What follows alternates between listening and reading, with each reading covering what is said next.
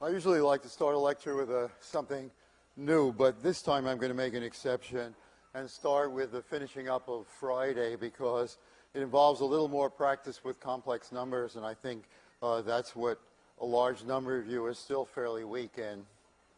So to briefly remind you, it will be sort of self-contained, but still it will use complex numbers, and I think is a good way to start today. So remember, the basic problem was to solve something with where the input was sinusoidal in particular. The k was on both sides, and the input looked like cosine omega t.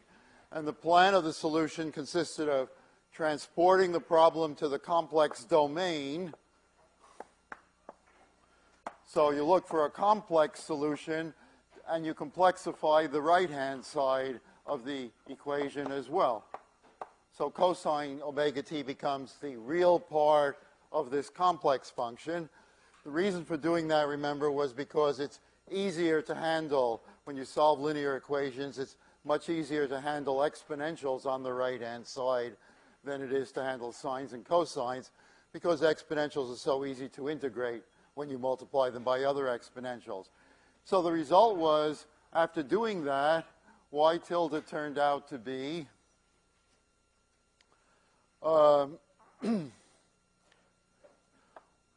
1, after I scaled the coefficient, 1 over 1 plus omega over k. And then the rest was e to the I times omega t minus phi, where phi had a certain meaning. It was the arctangent of, it was a phase lag. And this was then, I had to take the real part of this to get the final answer, which came out to be something like 1 over the square root of 1 plus the amplitude 1 omega k squared, and then the rest was cosine omega t plus minus phi. It's easy to see that that part is the real part of this. The problem is, of course, you have to convert this. Sorry, this should be I omega t. In which case, you don't need the parentheses either. So the problem was to use the polar representation of this complex number to convert it into something whose amplitude was this and whose angle was minus phi. Now, that's what we call the polar method, going polar.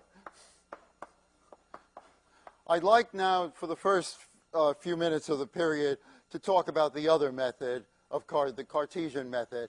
I think for a long while, many of you will be more comfortable with that anyway, although one of the objects of the course should be to try to get you equally comfortable with the polar representation of complex numbers. So if we try to do the same thing going Cartesian, what's going to happen? Well, I get to the same point here. So the starting point is still y tilde equals 1 over, sorry, this should have an I here.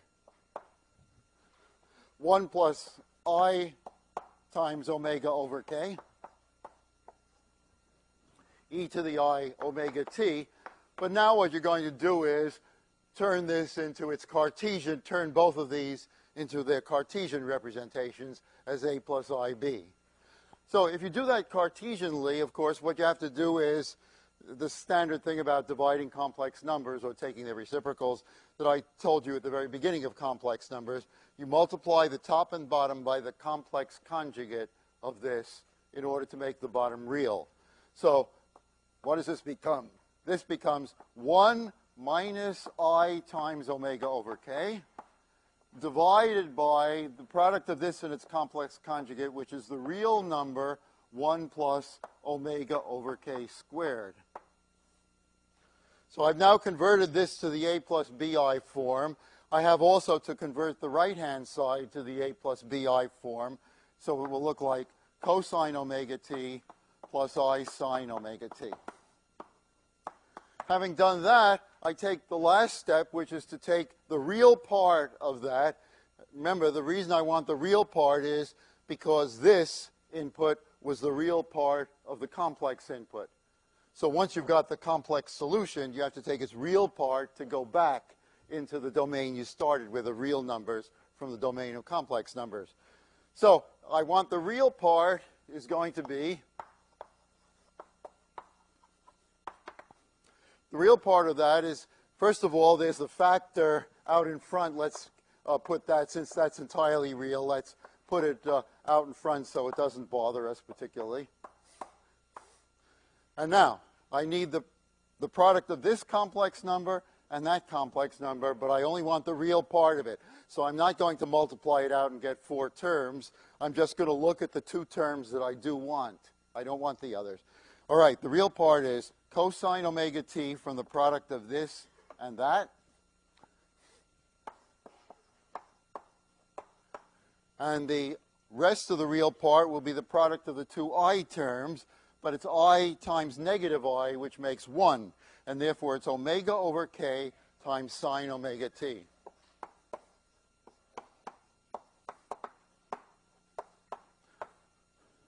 Now, that's the answer. And that's the answer to, they must be equal unless there's a contradiction in mathematics. But it's extremely important, and that's the other reason why I'm giving you this, that you learn in this course to be able to convert quickly and automatically things that look like this into things that look like that. And that's done by means of a basic formula which occurs at the end of the notes for reference, as I optimistically say, although I think for a lot of you it will not be referenced, but stuff that in the category of, I think I've vaguely seen that somewhere, but, well, we never used it for anything. Okay, you're going to use it all term. So the formula is the famous trigonometric identity, which is, so the problem is to convert this into the other guy. And the thing which is going to do that, enable one to combine the sine and the cosine terms, is the famous formula that A times the cosine, I'm going to use theta because to make it as neutral as possible. So theta you can think of as being replaced by omega t in this particular application of the formula, but I'll just use a general angle theta, which doesn't suggest anything in particular. So the problem is you have something which is a combination with real coefficients of cosine and sine, and the important thing is that these numbers be the same. In practice, that means that the omega t, you're not allowed to have omega 1, you're not allowed to have omega 1t here and some other frequency, omega 2t here. That would correspond to using theta 1 here and theta 2 here, and though there is a formula for combining that, nobody remembers it, and it's, in general, less universally useful than the first. If you're going to memorize a formula and learn this one, it's best to start with the ones where the 2 are equal. That's the basic formula. The others are variations of it, but there's sizable variations. All right, so the answer is that this is equal to some other constant, real constant, times the cosine of omega theta.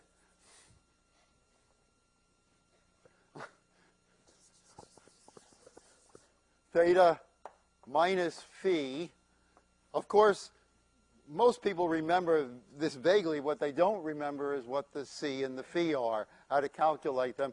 I don't suggest you memorize the formulas for them, but you can if you wish. Instead, memorize the picture, which is much easier. Memorize that A and B are the 2 sides of a right triangle. Phi is the angle opposite the B side, and C is the length of the hypotenuse.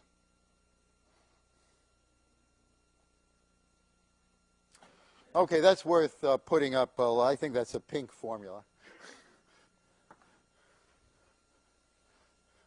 It's even worth 2 of those, but I'll thrift. Now, let's apply it to this case to see that it gives the right answer. All right. So to use this formula, how will I use it? Well, I'll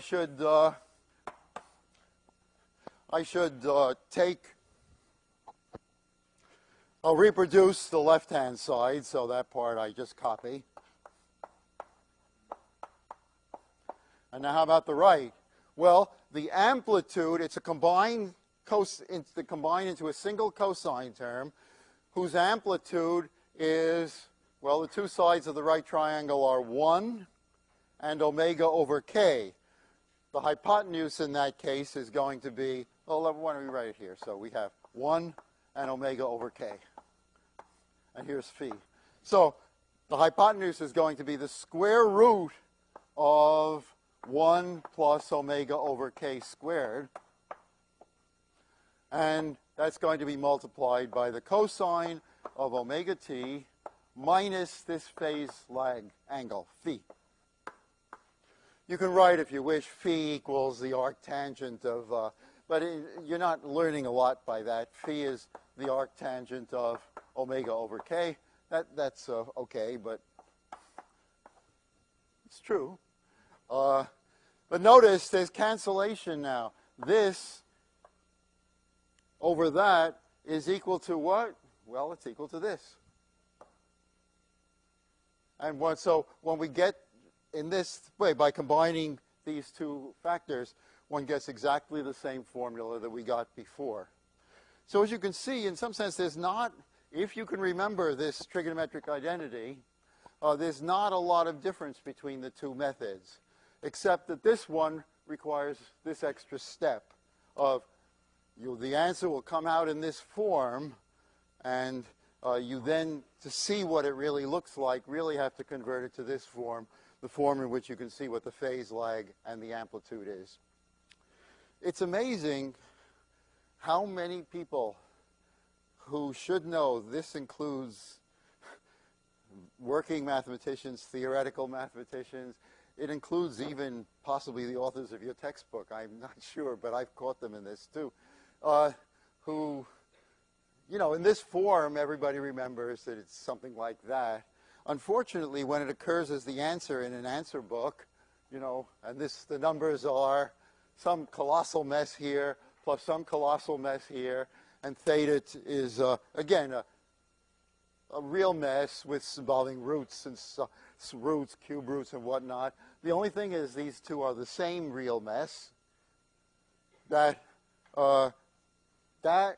amounts to just another pure oscillation with the same frequency as the old guy had, and with the amplitude changed and its phase lag, and it's phased with a phase shift, moved to the right or left.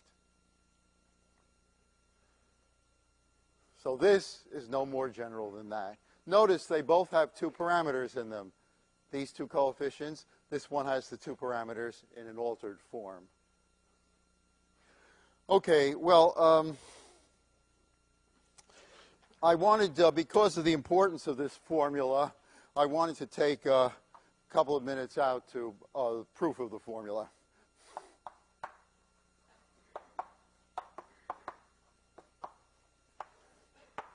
Just to give you a chance to stare at a little more. Now, there are three proofs I know. I'm sure there are 27. Like the Pythagorean theorem now has several hundred. But there are three basic proofs. There is the one I will not give you, I'll call the high school proof, which is the only one normally finds in books, physics textbooks or other textbooks. The high school proofs takes the right-hand side, applies the formula for the cosine of the difference of two angles, which it assumes you had in trigonometry, and then converts it into this. It shows you that once you've done that A turns out to be C cosine phi, and B, the number B is C sine phi, and therefore it identifies the two sides. Now, the thing that's of course correct, and it's the simplest possible argument. The thing that's no good about it is that the direction in which it goes is from here to here, Well, everybody knew that. If I gave you this and told you write it out in terms of cosine and sine, I would assume and dearly hope that practically all of you could do that. Unfortunately, when you want to use the formula, it's this way you want to use it in the opposite direction. You're starting with this and want to convert it to that.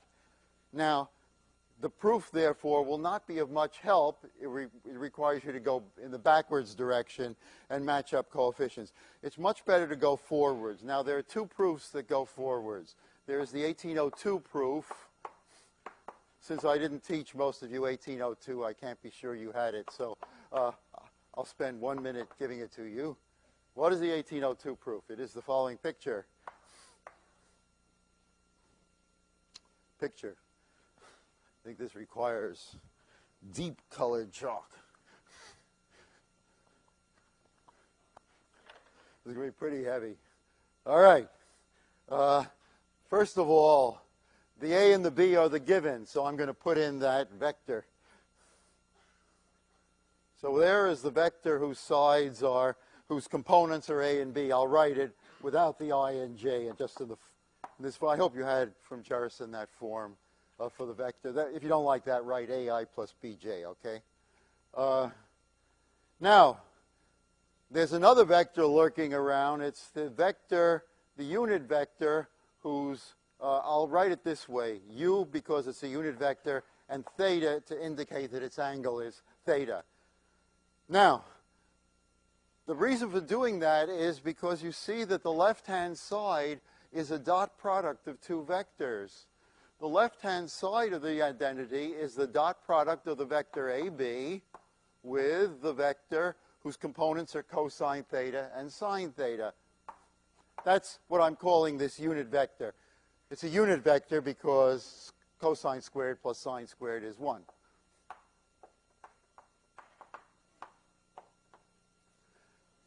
Now, all this formula is saying that the scalar product, the dot product of those two vectors, can be evaluated, if you know their components, by the left-hand side of the formula.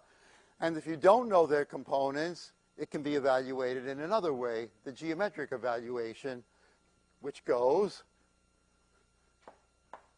what is it? It's the magnitude of one times the magnitude of the other times the cosine of the included angle. Now, what's the included angle? Well, theta is this angle from the horizontal to that unit vector. This is the angle phi is this angle from this picture here. And therefore, the included angle between u theta and my pink vector is theta minus phi.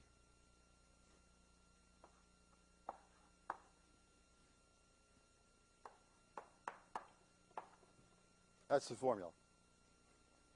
It comes from two ways of calculating the scalar product of the vector whose coefficients are A, B, and the unit vector whose components are sine theta, cosine theta, and sine theta. All right, well, you should, that was 1802. There must be an 1803 proof also. Yes. What's the 1803 proof?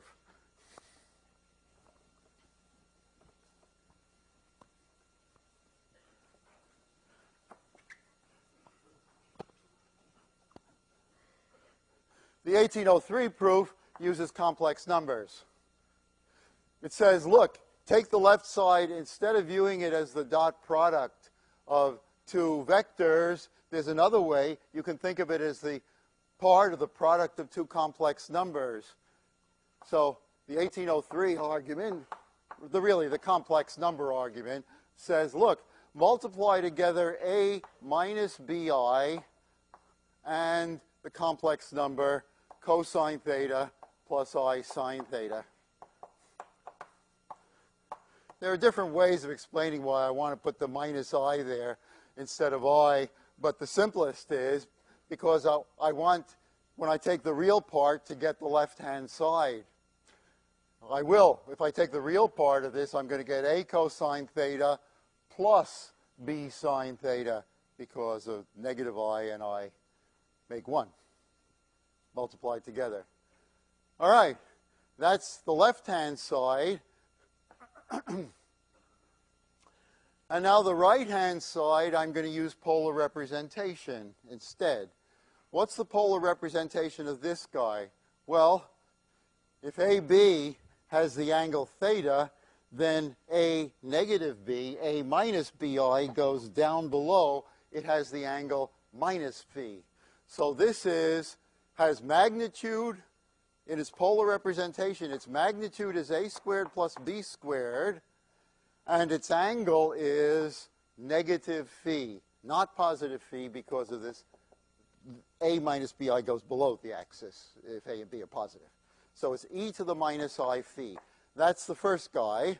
And how about the second guy? Well, the second guy is e to the I theta.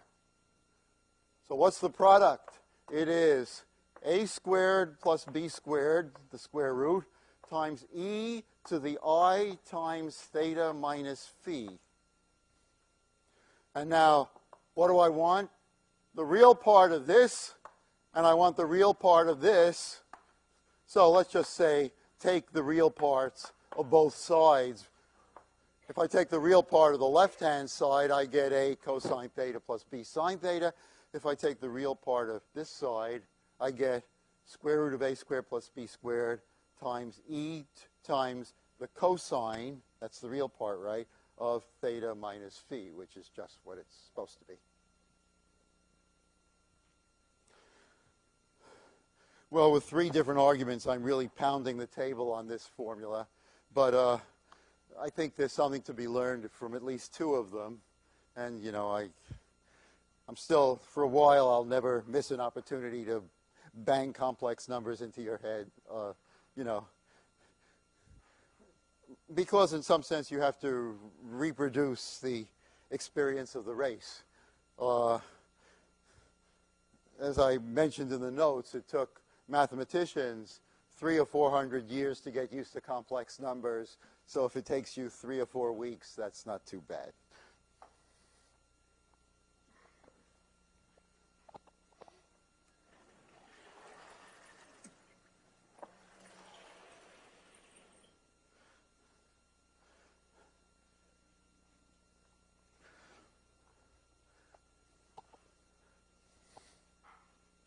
Now,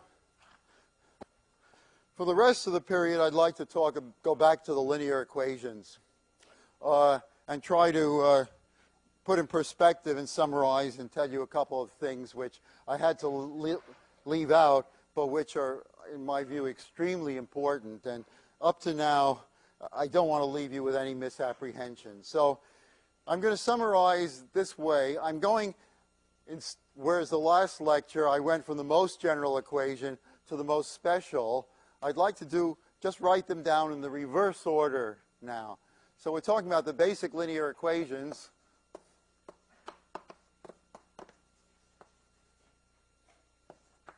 First order, of course. We haven't moved into the second order yet.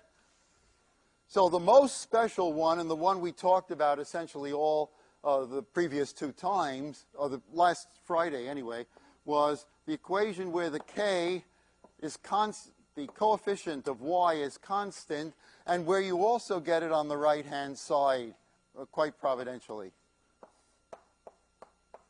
So this is the most special form, and it was the one which governed what I'll call the temperature concentration model, or if you want to be grown up, the conduction diffusion model. Conduction diffusion, which describes the processes which the equation is modeling, whereas these simply describe the variables, the things which usually you're trying to calculate when you use the equation. Now, there are a class of things where the thing is constant, but where the k does not appear naturally on the right-hand side. And you're going to encounter them pretty quickly in physics, for one place. So I better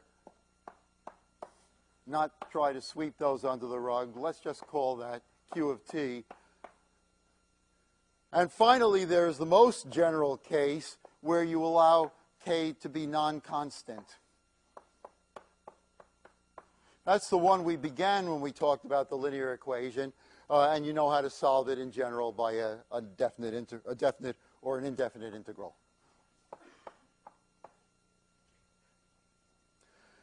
Now there's one other thing which I want to talk about. I'll do all these in a certain order, but from the beginning you should keep in mind that there's another, between the first two cases, there's another extremely important distinction, and that is as to whether